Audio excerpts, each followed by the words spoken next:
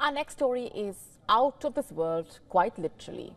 Have you ever wondered how giant galaxies came into being?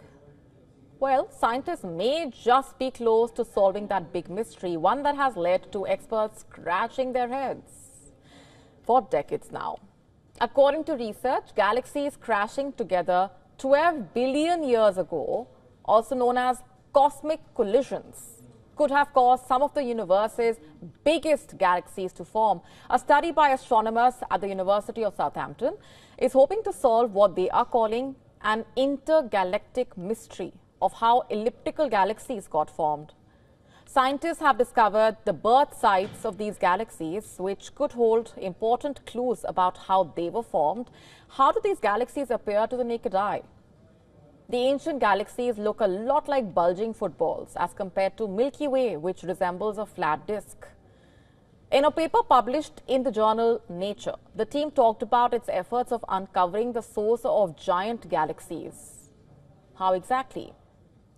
The team analyzed more than 100 star-forming galaxies in the distant universe by using the world's largest radio telescope, known as ALMA, in Chile's Atacama Desert.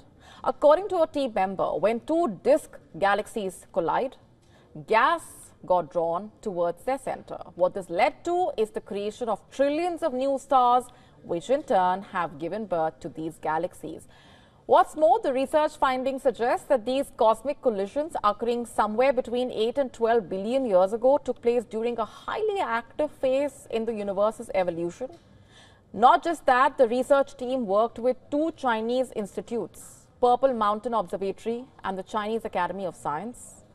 The study lead from the Purple Mountain Observatory emphasized a new technique that looked at light distribution from distant and highly luminous galaxies. In fact, adding that these elliptical galaxies form rapidly as gas is drawn inwards to fuel black holes, triggering starbursts at rates which are 10 to 100 times faster than our Milky Way. This study specifically focuses on mapping the stellar components of galaxies, one that enables a better understanding of early galaxy formation and of the universe itself. To stay up to speed with the latest news, download the WION app and subscribe to our YouTube channel.